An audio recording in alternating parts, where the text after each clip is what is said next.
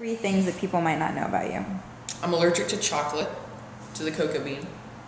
I have a pet guinea pig named Peanut, and I don't have a favorite color. I have 3 favorite colors: green, yellow, and blue.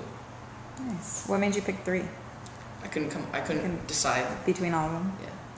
Yeah. Tell me a little bit about, you brought your guitars today. Mm-hmm. You play the guitar. Yes. Tell me a little bit about your interest in music, and sort of like how long have you been playing, all that cool stuff. I've been playing guitar for coming on 2 years, and I actually am writing my own songs. I've recorded one, and we're finishing up the second one.